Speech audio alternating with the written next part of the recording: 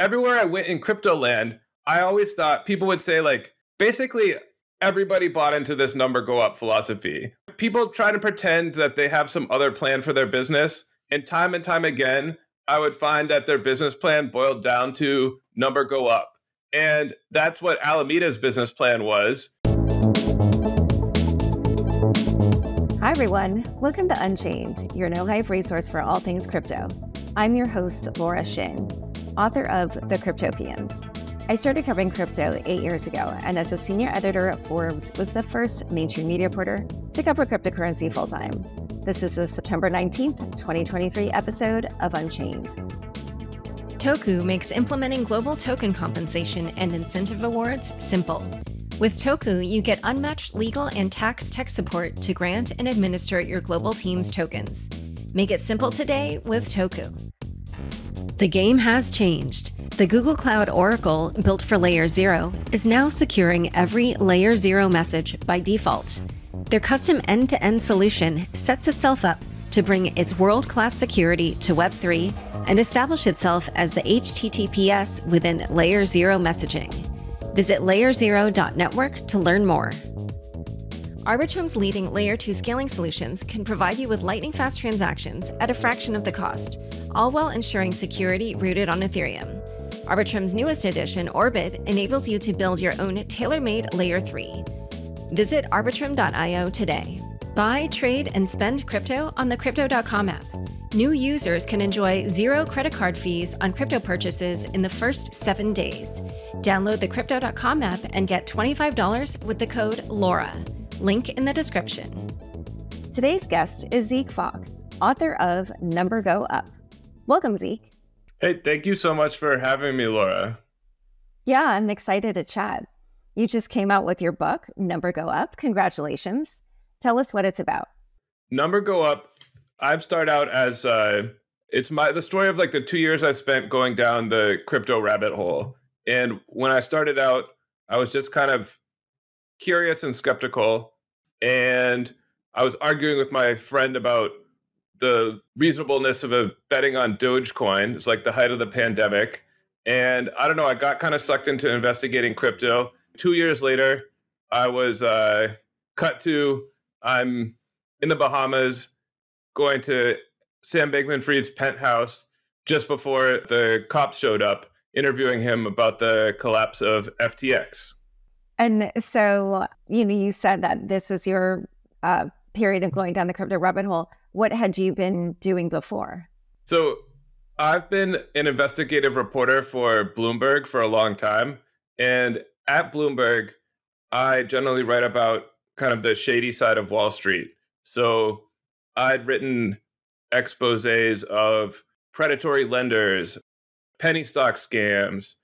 One of my favorites was about a Patriots fan who stole the New York Giants Super Bowl rings after the 2008 helmet catch game. So I'd always been looking for like wild stories to tell in this world of business and finance, but I kind of resisted crypto as a potential topic. I just didn't really see it as like, I mean, you're going to laugh at me now, but I just didn't really see it as like a good target for an investigative reporter. And it wasn't because I thought crypto was like the future. It's just like, this may be hard to believe if you're like a big time crypto guy, but actually maybe not, because I'm sure you talk about it with your family and everybody. But like outside in the traditional finance world, a lot of people were so skeptical about crypto that they were like investigating a crypto company and finding out something bad about it. You wouldn't find anything surprising. I don't even care about that story. But what I realized was that my first crypto conference was Bitcoin 2021 in Miami. And I showed up there and I realized there were so many crazy characters in crypto. There were so many people that I'd love to write about. And I'm like, these are the kind of people who I need to get to know. One of the first people I sat down with I met Sam Bankman-Fried there. I met Alex Mashinsky of Celsius, who was very prominent there. I had Michael Saylor saying all sorts of crazy things about Bitcoin. And I came back and I told my editor, like, I was wrong. There's all sorts of weird stuff going on in crypto. This would be a great topic. and it'll be it'll be a long time before there's too many stories to choose from. Yeah, yeah. And it's funny, in terms of the years that you quote unquote went down the crypto rabbit hole, those were two of the craziest years, and in a way, like some of the more unusual years of crypto, I would say. Just so before we dive into, the different escapades you underwent in your book, you mentioned earlier that you were both curious about crypto, but also skeptical. So, before we, dive into what you were looking into, I wanted to hear your overall take on crypto. When you say you're a skeptic, how much of a skeptic? Because there are some people who are skeptics and they completely dismiss crypto, but I didn't get that feeling from reading your book. I'm sort of like a skeptic in general. I'm skeptical of everything. That's why I'm an investigative reporter. So if somebody tells me, hey, like Alex Mashinsky did, hey, I'm going to pay 18% interest, and if you want a loan from me, I charge as low as 0%. This is in the world of traditional finance, a very backwards business model. When you say something like that to me, I'm going to say, yeah, I'm kind of, can you provide some evidence? How are you investing your money? How does this make sense? But I tried to keep an open mind. And the question I was always asking was, what does your product do? When I'd meet crypto founders, can I see it in action? Can I talk to your users? Is it being used in the real world somewhere? That's one of my favorite questions, because as a writer, it's hard to write about things if you can't see them being used. And so that took me to, El Salvador to see the Bitcoin experiment there. But it also took me to, Ape Fest to see what it was like to be a member of the Bored Ape Yacht Club. And I was pleased. I got one of the first reviews for the book the other day from John Jeff Roberts in Fortune, and he's I think feels fairly positively about crypto. He thought that my take on crypto was a little shallow, but that the book was so funny he didn't care. And I'm like, you know what? I'll take that. I think we can all enjoy reliving these last 2 crazy years, and whatever your take is on crypto, there are crazy things that happened that we have all just so much has happened. There's no way to remember it all. But I have done the work of writing it down, so you can go read it. Yeah. No, it was definitely, it covered the range of events. But let's actually talk about one of the main through lines. And I believe, correct me if I'm wrong, that this was actually meant to be a book about Tether. And because I remember a long time reading that it was coming out, and I think that's what it said. And you kind of keep saying this to yourself you keep saying it yourself in the book that, you're getting these tips about Tether and you're trying to investigate them. You keep coming up against these dead ends. So before we go, into all that, why don't you at least just tell us, so what do you feel were your main findings about Tether, and what were you trying to resolve? So probably old for most people listening, but Tether's a big stable coin. Each coin's supposed to be worth $1 because each coin is supposed to be backed by real dollars that are held in a bank somewhere. And when I started out, I wrote a story for Business Week about Tether. That was sort of the start of this project. I always saw it as kind of a good jumping off point. I pitched the book as this is the craziest financial mania we've ever seen in the world, and it's not going to last. And I want to be there to chronicle it. And I see this interesting central mystery that is going to take me through. And that was Tether. At the time when I started, Tether said that they had, I think it was around $50 billion in the bank. It was weird because on the one hand, it was pretty widespread to be, and correct me if I'm wrong if I'm describing what crypto people think, because you probably know better than me. But even people who are pretty into crypto in general, even major users of Tether, when they were talking to me, they'd be like, yeah, I'm not so sure about their assets this. I don't know what's going on with Tether. This is a good question to be asking. and it was being asked at like the highest levels of the US government. Like Janet Yellen called a meeting of all the top financial regulators, and the topic was like, what's going on with Tether, and like, could this affect the world financial system? And I just thought it was a little, when I started looking into Tether and I saw that, you know, among its co-founders was a child actor from the Mighty Ducks, I was just like, what is this? And that the company, I write in the book, the company was quilted out of red flags. Like in the world of traditional finance, you would never find a company with so many weird things to look into. And yet here it was, like at the center of the crypto world. And I just thought it was funny to me that the heads of state were discussing this coin that was like dreamed up by a child actor from the Mighty Ducks. And I was like, this is my kind of mystery. I want to dive in. I'm going to try and find Tether's $50 billion. I see. So, you know, as we mentioned at different points in the book, you do talk about how you feel like you keep coming up against dead ends in your investigation. So what's your conclusion about that fact? Like, do you think it means that concerns about Tether are overblown? Does it make you more convinced that like the company has just really hidden everything really well? Or like, what are your thoughts? Right now, Tether has only grown bigger. Midway through my reporting, I found that Tether had invested a lot of its assets into Chinese commercial paper.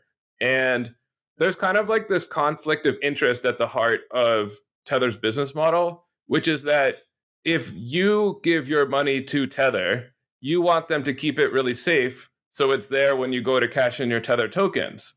But Tether doesn't pay any interest. And the way that Tether makes money is they can take the money that you trusted them with and they can go invest it. And so there was this theory that, especially when interest rates were very low, they might be doing weird things with your money in order to earn higher profits. And so I found that they were doing some unusual things. That included the Chinese commercial paper and also making loans to crypto companies like Celsius and others. So to me, that seemed like that's kind of risky. What's going to happen there? And as I followed along in the summer of 2022, like crypto companies fell one after the other and Tether did not. And there was even like a little run on Tether where users cashed in, I don't know, $5-10 billion of Tether. And I'm sure if those people did not get their money back, like we would have heard about it, right? So now Tether still hasn't satisfied like the truthers. Like they haven't produced the audited financial statements that the Tether's critics have been asking for. But if you believe the like attestations that they're putting out there, they're sitting on like $80 billion. And now they can invest those in treasury bills. Interest rates have gone up. They can earn 5% a year. And that they're just clipping $4 billion a year in practically pure profit. It's a small operation. So the way the Tether story ends is that, at least in the book, is that the guys who run it are all presumably billionaires. Tether, again, still just like kind of funny to think about. It's one of the most profitable companies in the entire world. It's like a more profitable company than Nike, and definitely not what I would have predicted at the beginning of this quest. Yeah. I mean, I don't even know if like Nike is the greatest comparison, because I feel like anything involving physical goods just is going to have a lower profit margin. But yeah, you're right. Like for such a small team. I'm just talking about like the absolute profit, like the amount of money they make every quarter. Total, got it. Yeah. Well, one thing, so I did wonder, you spent a lot of time in the book trying to get the executives to talk to you. You do partially succeed in a way, like maybe with just a couple of people.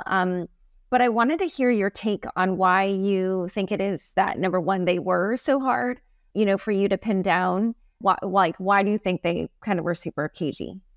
One of the things that I wanted to talk with the Tether founders about was about the evidence that Tether is being used by criminals for illicit activities. And I had learned a lot about its use in these pig butchering romance scams. And in the book, I even describe like going to Cambodia to investigate some of these scam compounds where workers are trafficked and forced to work in these crypto scams. Like, these are some tough questions to answer. And so it does not surprise me that the Tether executives would not want to sit for an interview about them. Have you had any of them on your podcast? That's a good question. I don't think so. Like 700 of these shows, so I remember, but I don't think so. But anyway, so yeah, so assuming no, then what were you going to say? Look, I mean, a lot of corporate executives don't want to sit for an interview with an investigative reporter and will only speak to friendly outlets. It's more an outlier, the kind of person who will sit with the reporter, even one who's does investigative stories. That's more surprising to me. Like when Sam Bankman-Fried was like, sure, come on down to the Bahamas, sit with me at FTX, like meet all my employees, see everything that's going on, just hang out and wander around. Like, that's the weird approach. The Tether approach is like the standard one. Oh, okay. So you feel like it doesn't necessarily indicate anything sketchy. You feel like they're just following the traditional playbook for handling media. Is that what you're saying? I do not get offended if someone doesn't want to talk to me. That's what I'm saying. Okay. But what I'm asking is, again, like, what does this say about Tether? Does it say that they're a company on the up and up? It's just, it's privately run. They don't want to really reveal too much. Or, do you still think there's more you could dig into? Are you going to try to still do that? Or do you think, I mean, because you full on admit in the book, like, you talk to so many people that are like that, like a lot of people say, oh, I think Tether's probably fine. Like, I don't think that there's a major hole in their reserves or anything like that. There were a few different people. Sam was one of them. I forget some of the others. I wouldn't characterize Sam's comments that way. He was like their portfolio is probably full of all sorts of weird stuff, but I don't really care. And to me, I took that more, in hindsight, that's like more a sign of his sloppy approach to risk management, which we've since seen demonstrated, than like some sort of really big endorsement of Tether. I do have to say that, like, towards the end of the book, we're doing a lot of spoilers here, but I promise the book is actually really funny, and like, read the whole thing. I flew down to the Bahamas like when things were crashing. I sat with Sam, and like, as I did think, maybe now's the time when he's going to tell me the big secret. I was still hopeful that he would, and he did not. But I don't take that really as proof that there is no big secret, especially because at that time, he had just tried to get a bailout from Tether and had been rebuffed, but maybe was still hoping that Tether would come through. Because they're like, if you need $5-10 billion, there's not that many people in crypto you can call. That is true. But you're right that Tether would be one of the few. Although, if they really are handling their reserves the way they should be, then yes, they would not be lending that money out. Well, they were lending to Celsius. They were lending to like a lot of crypto companies. So I don't think it was like a crazy thought. I mean, where do you come down on Tether? What do you think? Well, I should make the disclaimer that I have not investigated it. Back in 2017, Bitfinex was reaching out to me a lot. And I talked to a few different people who, work at places where they would use a lot of Tether. And I got some opinions, and like pretty much nobody really thought there was anything to it. So in your book, when you said that you met with him, I was interested to hear. And then, what you say sort of largely comports with what they had said to me. So I was like, oh, okay. Like, I definitely do not intend the book as an endorsement of Tether, if that's what you're getting at. No, I don't think so. Everyone should, other reporters should pick up the ball and keep looking into their claims. I would say clearly it's not. But what I kind of feel like I was asking a few times is, like, what do you think it means that like you didn't come up with a smoking gun? Like, do you have a conclusion, or do you would you still look into them, or do you feel like you kind of exhausted all the, or do you have, maybe you don't even have an opinion, maybe you haven't decided yet? What I would say is that I'm saving space in the paperback for an epilogue. Oh, interesting. It does happen that after you publish a book, sometimes people come out of the woodwork and reach out to you. So you're just smiling. You're not really responding to what I just said. Well, what I guess, like, what I'm saying is that at this point, I almost, as a writer, find this question less interesting. And like, as you can tell in the book, I got really interested in like, how is Tether being used? There's certainly enough reasons why someone might worry about trusting Tether with $1 billion. At this point, there's one big strike against Tether as a potential thing where I would keep my money. I can keep my money in my like Apple savings account and they'll pay me 4% interest. So like, why are people still keeping their money at this stable coin that doesn't pay interest? I mean, you're an American, and as you know from the book, like a lot of the people that are using Tether are not necessarily American. They're not necessarily people who can have an Apple savings account. Yes, and as I found in the book, that many of them may be like Chinese gangsters who are running crypto scams in Cambodia. Although, like, I was skeptical this could be like a major use case until I flew to Cambodia and saw that like the scale of these crazy operations where people run these pig butchering scams.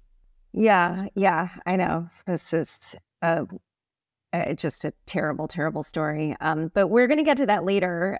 We had started a segue to SBF, but why don't we go there first? You know, you meet SBF, Sam Bankman-Fried, the former CEO of FTX, multiple times. And obviously your impressions of him evolve throughout the book. So tell us, what your impressions were the first time you met him. When we met, he explained his sort of effective altruism thing. And I thought, just as a writer, this is a fascinating story. Like, here's a kid, he's like 19, 20 years old. He's at MIT. He's into philosophy. Like, we know these things are true. We can go read like his blog from that time. And he's thinking a lot about how to do good for the world. He's giving out pamphlets for like a vegan charity or something. He meets this philosopher, Will MacAskill, who's pushing this thing called Earn to Give. Will MacAskill is like, hey, you're pretty smart. Wouldn't it be better if you made a lot of money and like gave it to charity? Then we could hire lots of people to give out pamphlets. Sam's like, that sounds good. And then like less than 10 years later, he's sitting in front of me and he's one of the richest people in the world. And making the story even more interesting, even though he says, yeah, that's the only reason I got rich was to give it away. At that point, he had not given away very much money at all. When we first met, it was at Bitcoin 2021 in Miami. He was there to have the Miami Heat arena renamed FTX Arena. And they'd sponsored that esports team. They're spending tons on marketing, definitely more than he was giving to charity. So I thought that was a really interesting question. And right away, my mind was filled with like really intriguing possibilities. And in one of our first conversations, I was like, Sam, so like, if you're not familiar with like the basics of utilitarianism, the idea is that each action should be judged by what does the most good for the greatest number of people. And that can like quickly lead you to some tricky places. Like Laura, if I stole like $1,000 from you and gave it to like a panhandler on the subway, that might be net positive if like the panhandler really needs the money and you're doing pretty good. And so I was like, Sam, I understand this philosophy that you're saying, but like, what about that sort of thing? And I said something along the lines of like, this is like mid to late 2021, I think. And I'm like, you've got a lot of credibility in the crypto world. I think that right now you could do some sort of shitcoin. You could rug everybody. You could probably clear several $1 billion. I mean, how much do you think he could have cleared in like a rug situation at that point? I mean, he was kind of doing it with his Sam coins. Yeah. They were all a little pump and dumpy. And then apparently, Alameda was like listing them and screwing over the founders. And so he was sort of already doing it. So I don't know how much you would add up like the maps and the Well, Oxy. at that point, it was not clear that he was already doing it. But I was like, I think you have a lot of credibility. If you were willing to blow it all, you could probably clear several $billion.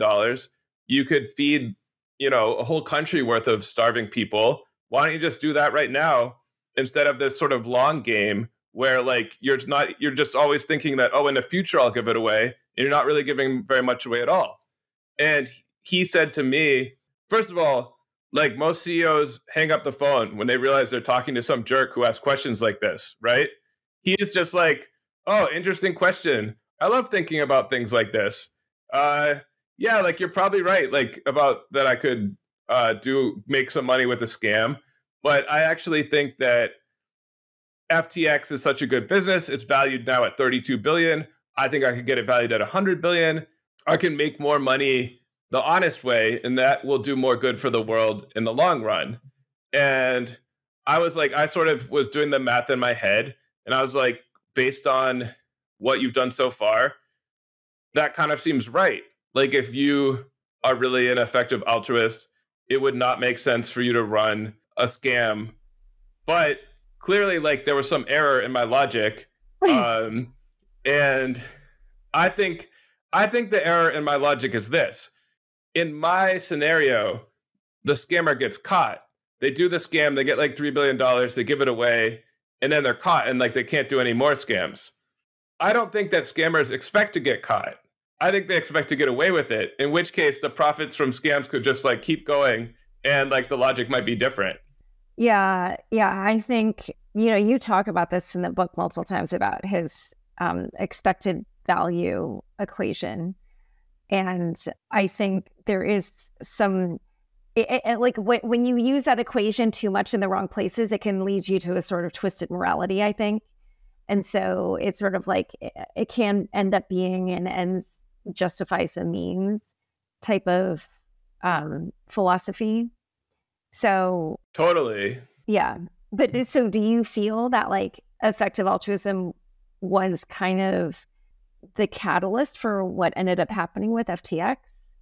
I'm really looking forward to hearing all these guys and women talk at the Bankman-Fried's trial. But yes, like as I write in the book, I feel like Sam and his lieutenants were truly committed to effective altruism and utilitarianism. And that actually made them more dangerous and made them willing to do things that violated traditional rules of ethics, such as don't use your hedge fund to borrow huge sums of customer money from your exchange and then lose it. Yeah. And in a way, like borrow is almost not even quite the right word, but yeah. The bankruptcy examiner was like, this is straight up embezzlement. It's not even, it's that simple, It's not even sophisticated. He wanted to give it back, which, maybe he did, but so the title of the book is Number Go Up. And like I go into the book, my friend, the argument that starts off the book between me and my friend Jay about Dogecoin is he's basically like, you should buy Dogecoin because other people are going to do it and the price is going to go up. And I'm like, that's not a good investing strategy. But he does do it and he makes money.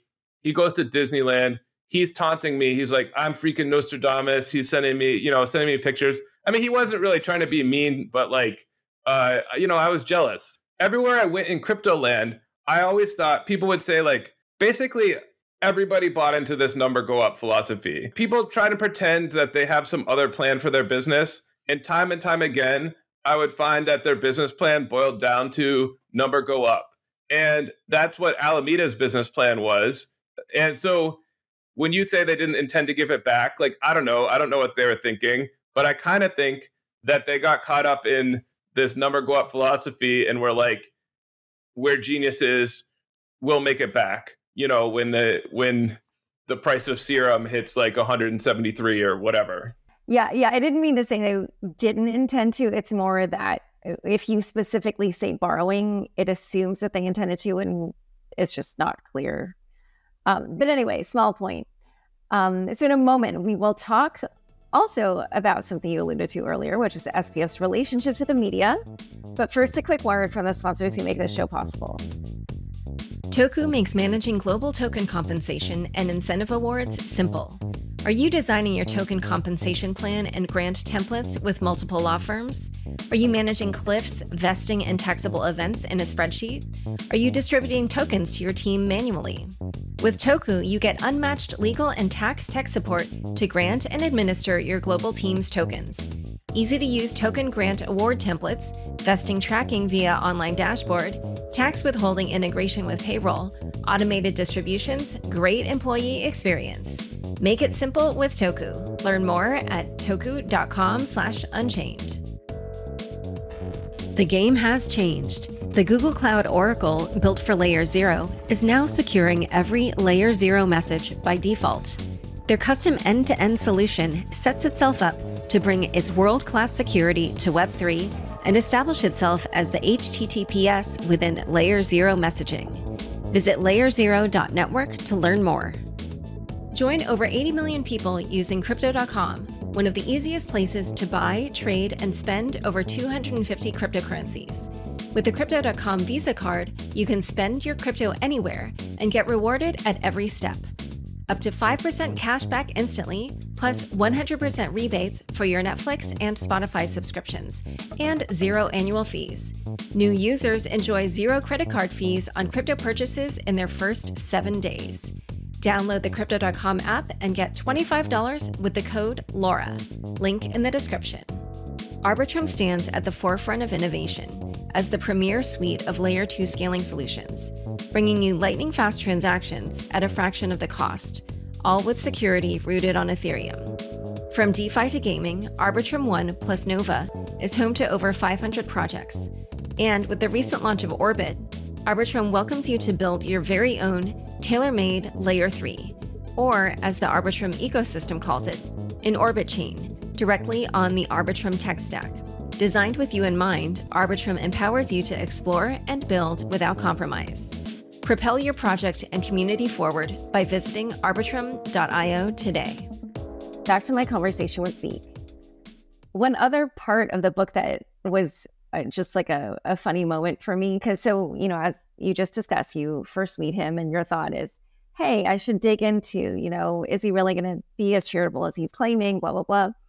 I don't remember if it was the second time or the third time, but there was a point where you meet him again and you ask him, did I go too easy on you? And he kind of says yes. So tell him, yeah, how did that happen? And what were your thoughts at that time? So I published this profile of him. It's not my proudest piece. I don't think it's like the worst one ever. If you go and read the piece again, the sort of like the nut question at the center of the piece is like, will he give this money away, or will the quest for money and power corrupt him along the way? And like, it's not like the worst question to be asking. It seems to be, you could encapsulate what happened with FTX with that question, actually. So I actually think it's a good question. Yeah, but like, let me tell you what would have been a lot cooler. It had been if I had uncovered what was really going on behind the scenes and had exposed it all to the world before FTX collapsed in November. So like, as an investigative reporter, I have to like kick myself that I did not do that. Even though like he tricked a lot of people, I don't really care. I'm the person who's not supposed to get tricked. That's my job. So I mean, yeah, but there are a lot of investigative reporting. I do investigative reporting too. Obviously with my book, I did a lot. But I think we all know now that only a very small number of people knew what was going on. And well, yeah, but I met those people. Like I should have got them to slip me the secret documents and tell me what was going on. But okay, the scene that you're describing is after I published the story, I went to Crypto Bahamas, which was like the big conference celebrating Sam. And it was sponsored by FTX. All the celebrities came in. He paid Bill Clinton to speak. Tony Blair, Anthony Scaramucci was the host. At this conference, I met all these other crypto founders who are kind of in the FTX orbit, and I got pitched all sorts of like crazy stuff. And one of the things that was like hot around that time was StepIn. This was like the move to earn app where you bought like a digital shoe for like $1,000 or something. It lived on your phone.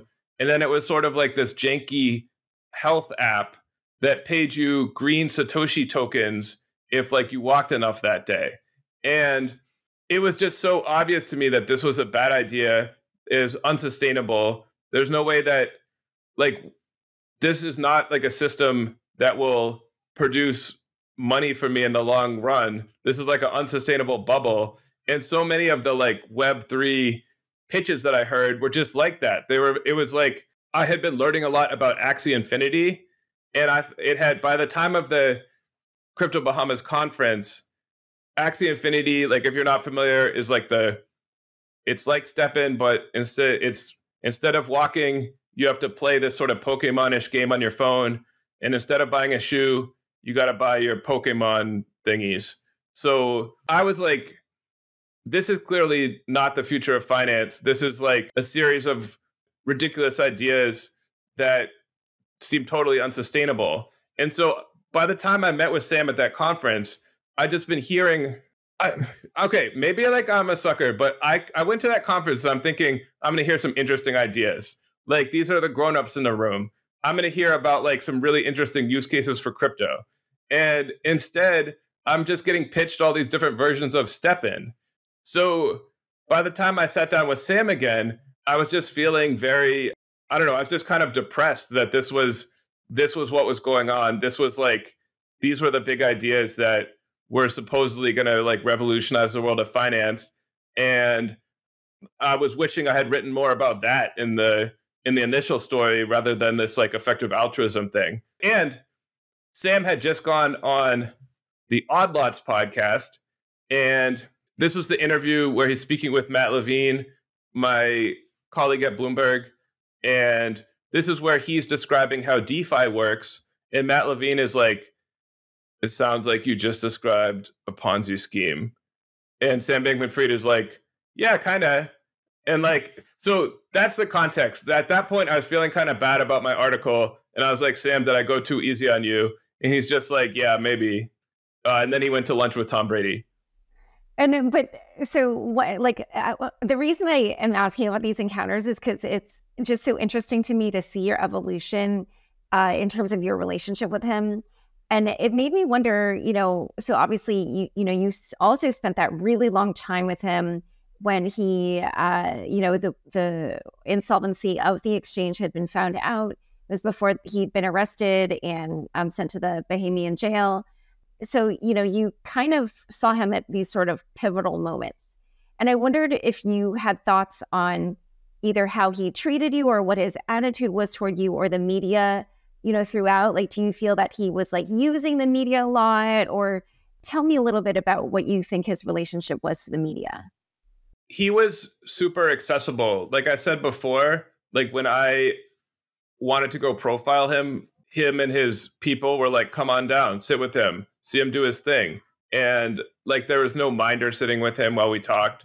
And I know from talking to other reporters that he was very open to like, I'm just using this as a hypothetical, but like if CoinDesk called and they needed a quote about like Ethereum prices today, like he'd do that too. And even now it's come out that while he was on house arrest, he made something like 1,000 calls with members of the media.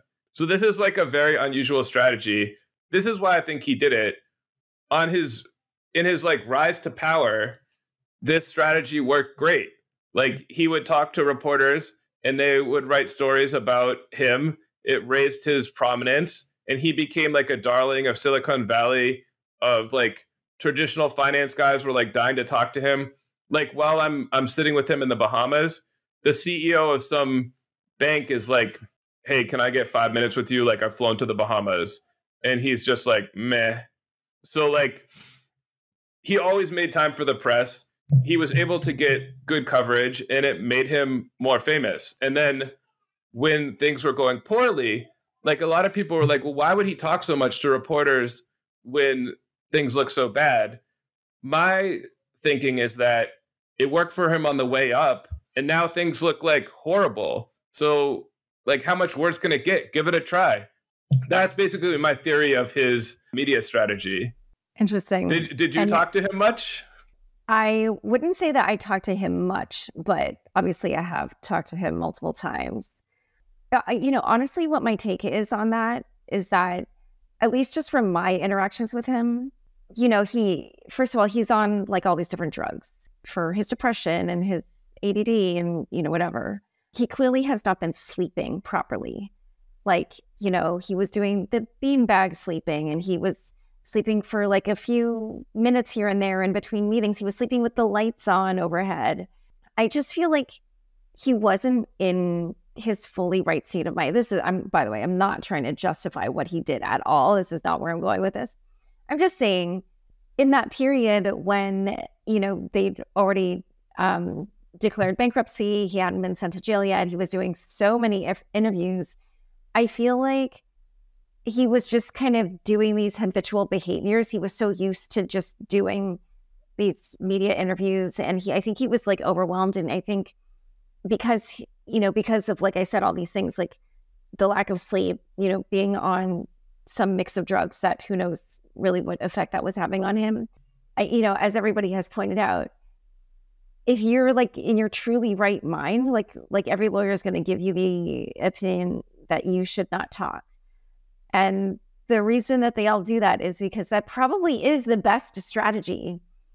And the fact that he so completely went against his own interest, I feel like, is kind of probably a function, like I said, of him not fully being in his right mind. And then second, having that habitual behavior of like talking to the press, and just rather than the cognitive load of like having to think, should I change my strategy?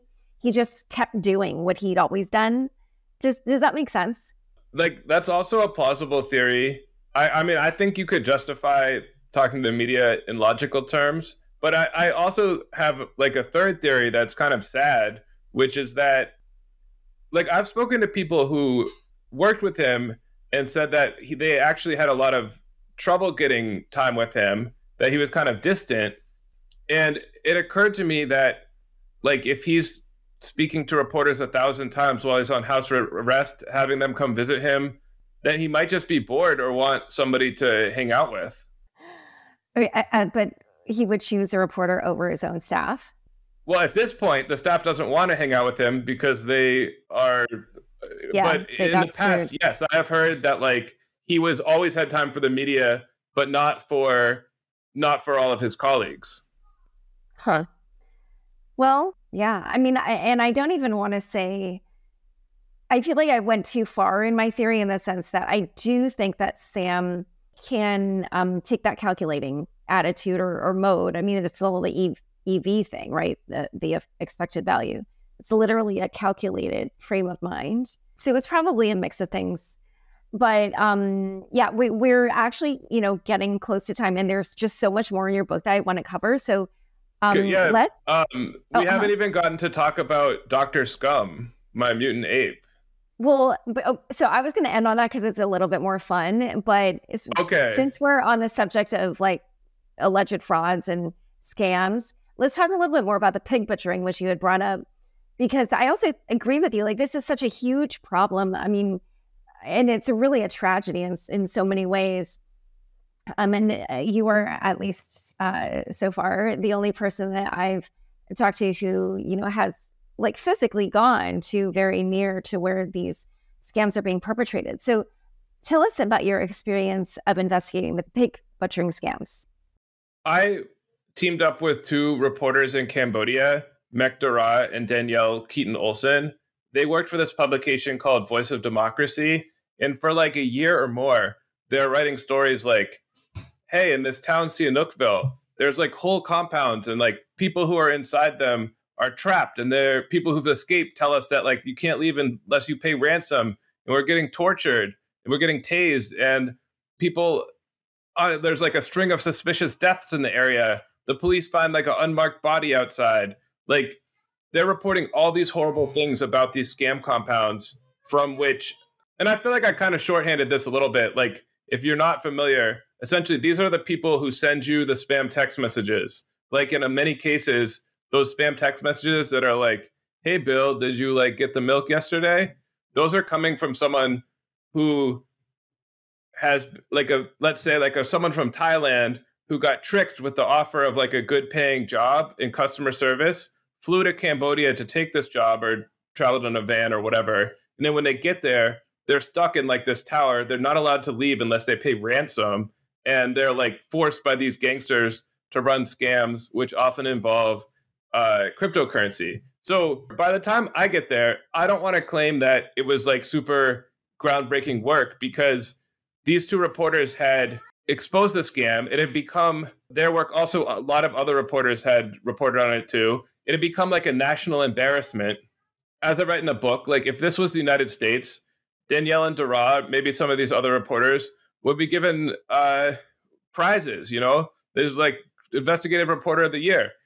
In Cambodia, the president ordered their newspaper closed. So they're like practically unemployed by the time we got there. And I'd already been talking to a lot of people who'd escaped from these compounds, like Americans or people from other well-off countries who had lost their money in pig butchering scams. But I just really wanted to see it for myself. One of our first stops was this place called Bokor Mountain. And it's honestly, like, everyone told me it was weird. This is like the spookiest, like I'm getting, it's like the spookiest, evilest, weirdest place that I've ever been in my life. It was way weirder than I even expected. It's at the top of a mountain in a national park. There's this hotel, a big, big hotel, like 400 rooms, fully staffed, no guests. So I'm just like walking in, and the clerk's eyes are all like looking at me, like, you know, like owls, like they're like looking at me as I walk around. There's like a restaurant, no one's in it. All the rooms we walk through, like the corridors with the rooms, they're all dark. It's like we're in The Shining. Like the casino's got no one in it. The like spa's got no one in it. And there were like two confused tourists who were like, why did we come here? Like this, we should have checked Yelp. But I mean, I know I'm joking around, but like behind this hotel were 8 buildings where another reporter in Cambodia, Jack Brook, had written about how these buildings were full of trafficked workers who were running scams. And this was like one of these big compounds. And I interviewed a police officer from Taiwan who had come to Cambodia to rescue Taiwanese people who'd been trapped there. And he was like, yeah, it's still going on. Like these girls were brutally tortured. It's like I think he said people were killed there. Like it's like a horrible, horrible place. And I mean, this is where like, I mean, he was like, I've investigated. So a lot of people have said, hey, like, is this really all about crypto? Like, isn't human trafficking like an age-old problem? And so I asked that to this Taiwanese police officer, and he was like, I've investigated human trafficking for a really long time. It has always been a problem. The human traffickers, when they would buy and sell people in the past, they used bank accounts.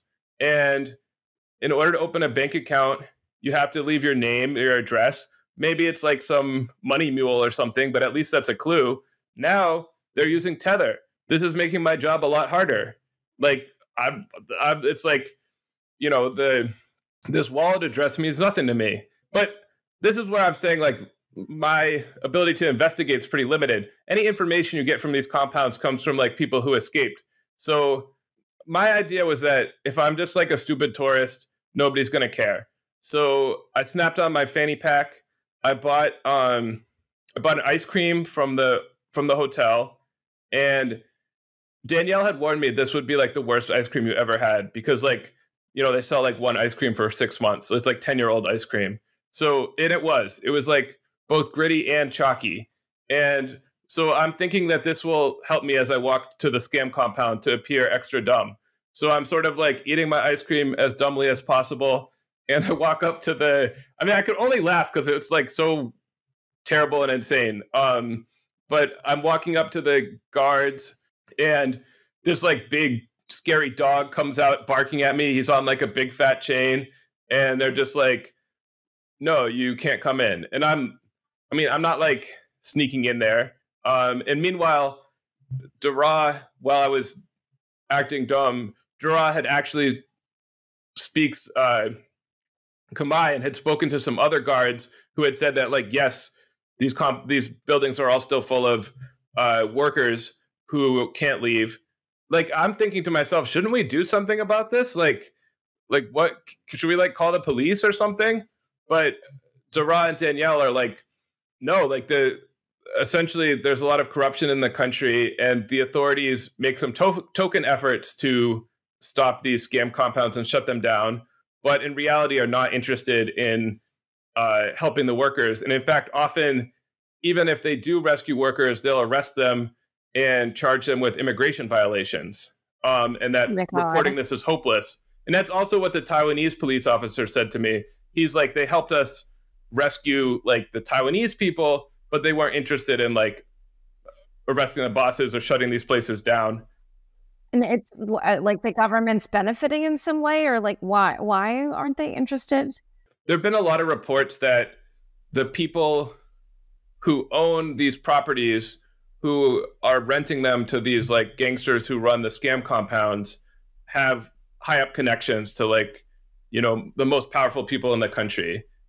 Yeah, one of the other compounds I visited, the street that runs through the middle of it is named after this Chinese oligarch who is on there's like an Interpol red notice out for him, but he's, you know, lives openly in Cambodia. Yeah. And like, I cannot claim to be like an expert on Cambodia or how all of these things work. I just sort of went there because I was like, I need to see this with my own eyes because it's so hard to believe. It sounds like some sort of conspiracy theory. And yeah, I'm glad that there are reporters out there who are like continuing to investigate this, and that it's now come to the attention of the UN, who put out a big report about what a huge problem this is. Interpol's also recently put out a report about it. And it seemed the number one movie in China right now, or at least until recently, was about young people who'd been trafficked into working in like a scam compound. So I'm hopeful that in cooperation, like some of these Southeast Asian countries will like crack down on this for real. Yeah. One other aspect of the story is that you had, I mean, we all get them. You know, I literally think I got one today and then one yesterday. But, you know, you get one of these text messages and you just decide to respond. And you end up sending a little bit of money into the app that the person who was texting you, who was some kind of slave laborer trapped in one of these compounds, was, you know, sending you, like, I guess, quote unquote, she, who knows if it really was a she, you know, wanted you to send Tether into the app. And later, I think you approached Tether about either freezing the funds, or I don't remember exactly what your request was, but they refused. So talk a little bit about that.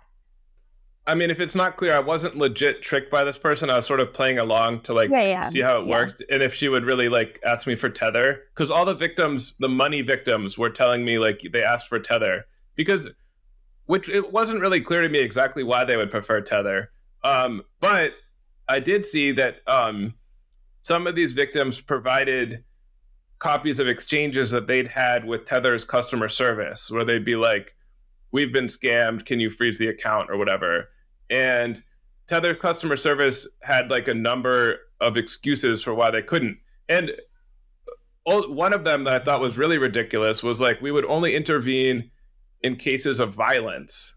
And I'm like, first of all, what kind of like quasi bank gets to make up rules like that? And second of all, there's actually a lot of violence in pig butchering. So I'm not even sure that applies under your own made up rule. Yeah, is interesting because it is contradictory when you look at how they do freeze funds for like DeFi hacks and stuff like that. So, you know, I think they would say, if they were here, they'd say we comply with law enforcement requests. Like I think that's their position, is that if they get a letter from like a valid authority, they will comply with it. Although, wasn't there that instance where they said they would not comply with like a certain sanction order recently? Wasn't that tornado? I don't remember. Yeah.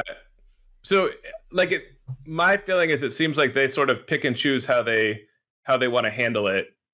I joke in the book that like, I knew that one of the gangsters involved in this Bokor Mountain compound went by the nickname Big Fatty. And I say in the book, like, kind of joking, but like, I mean this for real. I had no reason to think that I would find Giancarlo Di Vicini, the CFO of Tether, having dinner with Big Fatty on top of the mountain. Like, I don't think that Tether necessarily has anything to do with any of these people. They've just created a system which is very useful for gangsters who want to, like, have Americans zap their life savings to, a scam compound in Cambodia.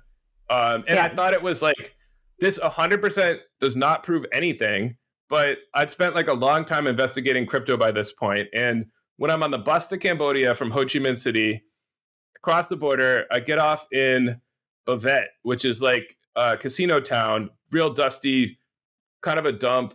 It's known to be a headquarters for many scam compounds. I'd watched videos of like workers trying to escape and getting beaten from this one scam compound. Literally in the parking lot, I just got there, and there's like a money exchange place in that, like a little booth where you can exchange currencies, that's advertising like, we take Tether. And I'm like, literally, I had never seen that anywhere in the world. And this is the first place that I see it. And like, again, just like, I don't know, it just struck me as something that was very strange. Not as like, I don't like to like jump to conclusions to suggest that really means anything, but I just thought it was like very weird that this is the place where I see it actually being used. Yeah. No, I totally get that, because obviously just from the physical description of your environment, it would be a little bit jarring. However, I do think, Tether is widely used in Asia generally. But I do, like I said, from what you unearthed, it does sound like there's a lot of Tether circulating in that area for various reasons. Yeah, I even in Phnom Penh, in like a neighborhood where there's a lot of Chinese residents, I found another money exchange place where I was able to exchange, Tethers on my phone for crisp $100 bill, no questions asked.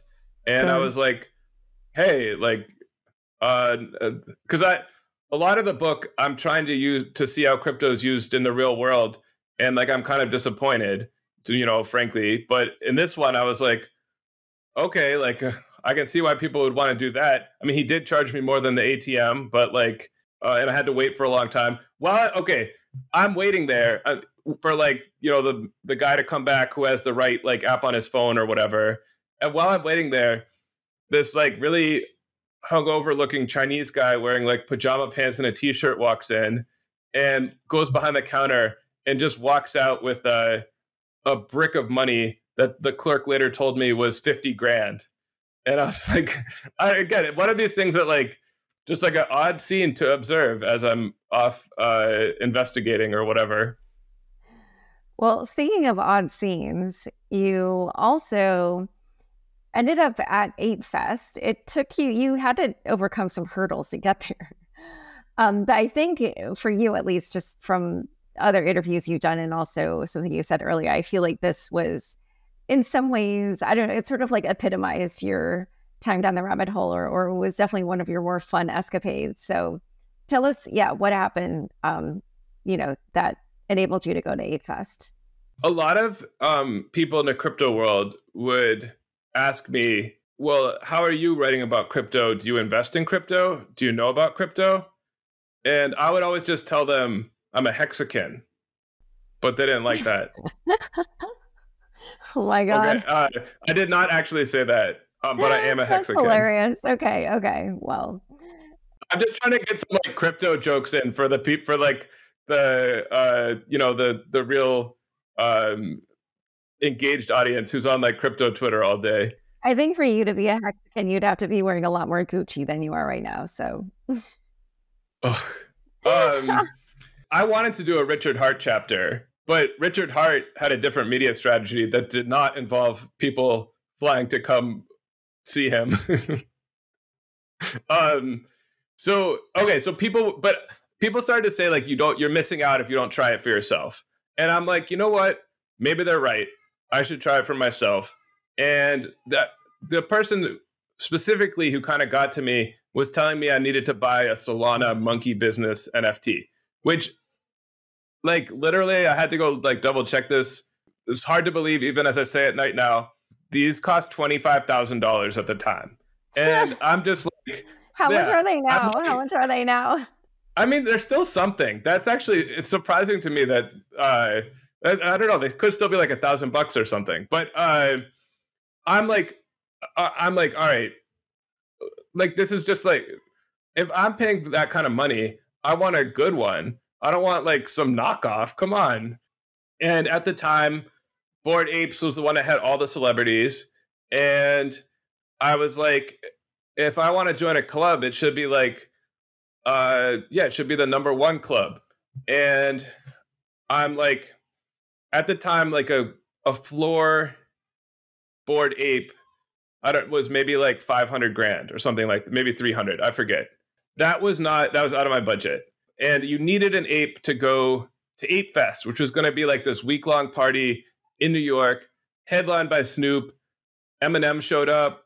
And I'm just like, this would be a great way to meet some of like the people I see on crypto Twitter, and like some of anybody who's there is a pretty big has at least one ape and is like, might have an interesting story. It'd be fun to see how they hang out when it's just apes. So I'm like, I want to go. So one night after bedtime, I was like, said to my wife, Nikki, I got to talk with you about something important for the book. And she's like, all right, what is it? And I'm like, I explained all this. I was like, I want to go to the party, but you need an ape. They're kind of expensive. And then she's like, how much is it? She told me she knew it was going to be a lot, but she's thinking maybe $5,000. And I'm like, so for the image, the ugly image of the cartoon monkey, the absolute cheapest one I can get that'll still get me into the party is going to be $40,000. And she's just like, oh, she's not happy. She just like, her face looked horrified, but she's always been really supportive of the project. And like, I had an advance to write the book. And I explained that like these trade all day, like not all day, but every day, like several apes do trade. And that it was unlikely that I would lose the whole $20,000, and that I could go to this party and see what it was all about. And she was like, all right, that sounds pretty good. And like, hey, you never know, maybe it'll go up, right? I mean, that would be cool. I've spent like a year learning about all these people who got rich off crypto. Like, it would be cool if that happened to me. So when I went to go buy the ape, the price of the floor mutant ape had dropped to like, it had been a couple weeks before I got around to it. And the floor mutant now cost like 20 grand. And that was cool because I didn't want to spend 40 grand, but it was also not cool because that meant the price, in fact, could drop quite a lot in just 2 weeks. And this is the part of the book that I feel like I'm curious what you thought of, because I feel like it's the part where you're like, this guy is so dumb, he can't even use a computer. Because I actually found the process of sending my money into like MetaMask, into like, because so many people say they've like got some crypto, but I would say that like in my informal surveying, like a very low percentage have actually ever used any decentralized products. Would you agree? Oh, yeah. Yeah. And, like your experience, when I go to use them, I'm scared, and like I've definitely lost money from using them, and it's confusing. And, like, I don't know, especially now with all these layer 2s and stuff, that whole thing. And I'm like, you guys, you got to make this easier, because I live and breathe crypto most of the week, and I can barely do the thing.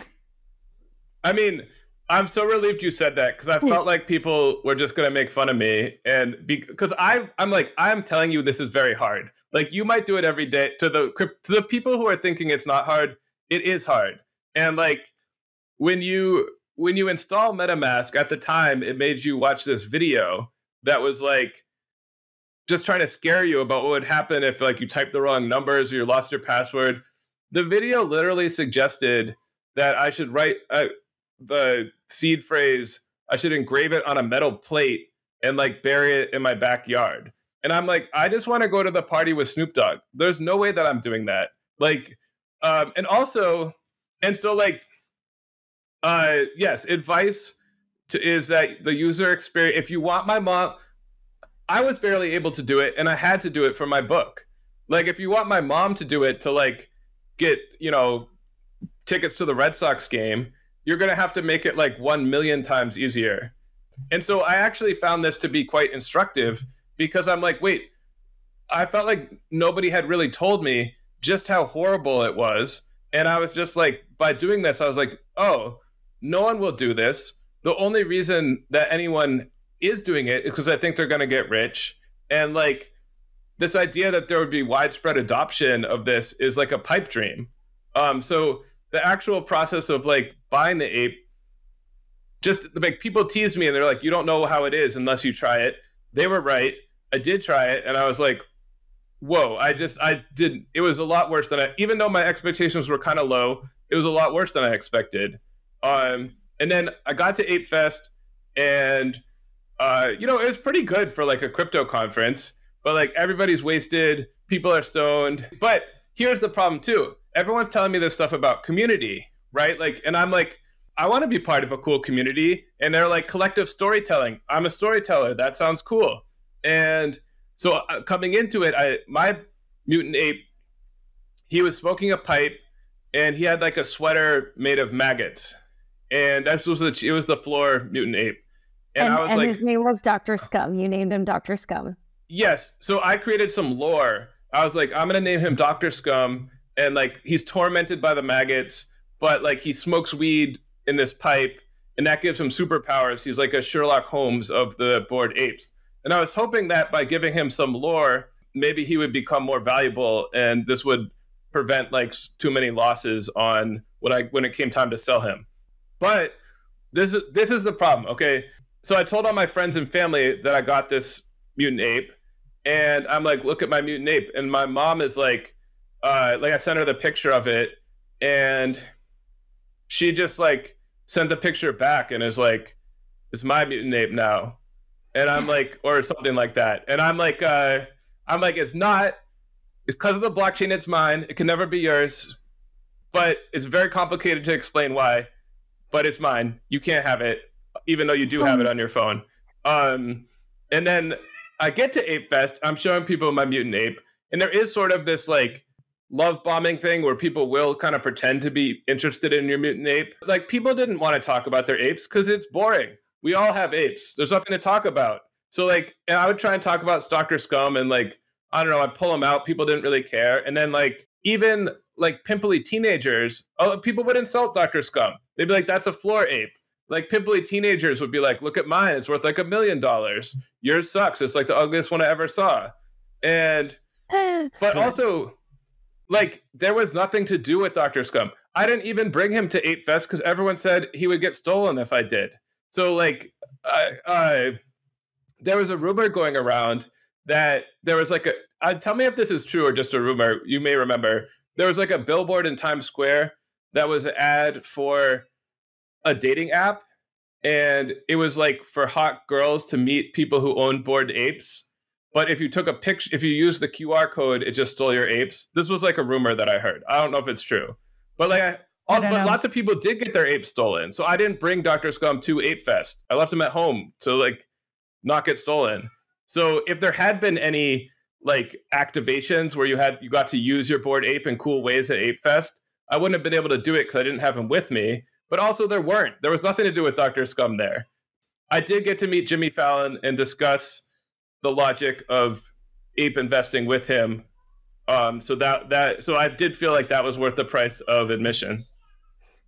Wow, $20,000 to see Jimmy Fallon. And I sold him and I only lost like $2,000, mostly in transaction fees. But the other funny thing about it was not only did you not bring it, but I can't remember what the reason was, but in the like I think like you actually couldn't use your mutant ape for admission. And so in the end, somebody just had to make you their +1. So like you went through this whole rigmarole, and then in the end there was like no need. Yeah, I mean, I wanted to buy that mutant ape. Like I wanted to see what it was like. I'm glad I did. And I was not like mad that I had to be somebody's plus one. There was this like tricky thing where you had to use this like other app to get the tickets. Like the NFT was not the ticket. There was maybe like a second NFT that was the ticket. Oh, wait. So this is kind of funny though, because it was like OpenSea. I could see who bought my Bored Ape. And once I bought the Mutant Ape, I immediately was filled with like panic that I would be the last idiot who paid 20 grand for one of these. Like I could see on my screen that people were buying and selling them, but I just felt like, I don't know, like once it was mine, I was like, nobody will take this off my hands.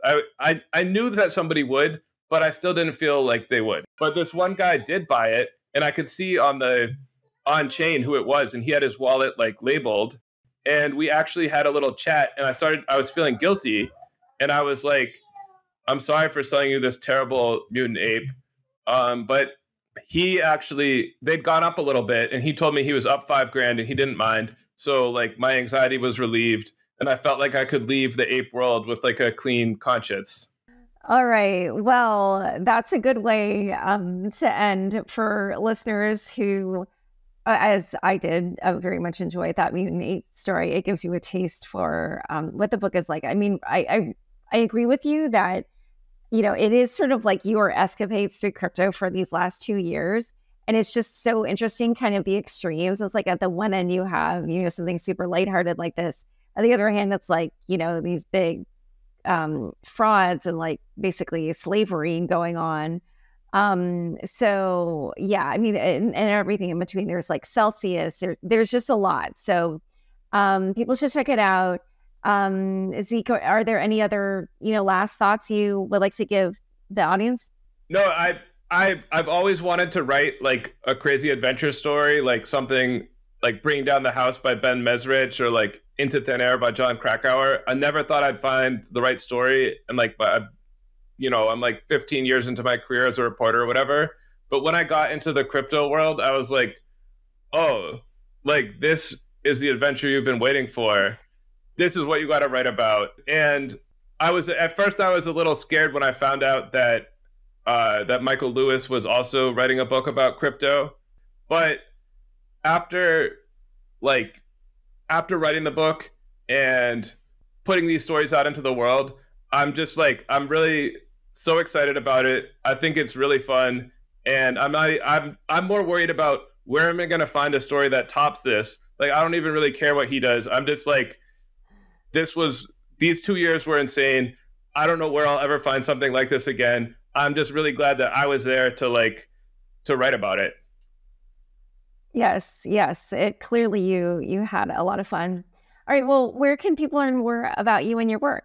You can follow me on Twitter at Zeke Faux, ZekeFaux, and Number Go Up's available wherever you get your books.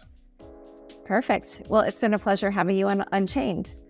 Thank you so much, Laura. It's like a big honor. I appreciate you having me on to interview me.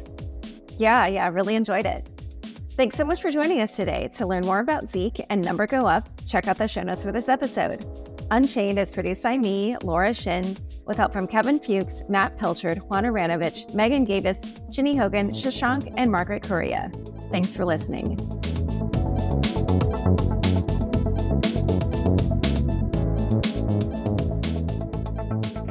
Unchained is now a part of the CoinDesk Podcast Network. For the latest in digital assets, check out Markets Daily, 7 days a week, with new host Noel Atchison. Follow the CoinDesk Podcast Network for some of the best shows in crypto.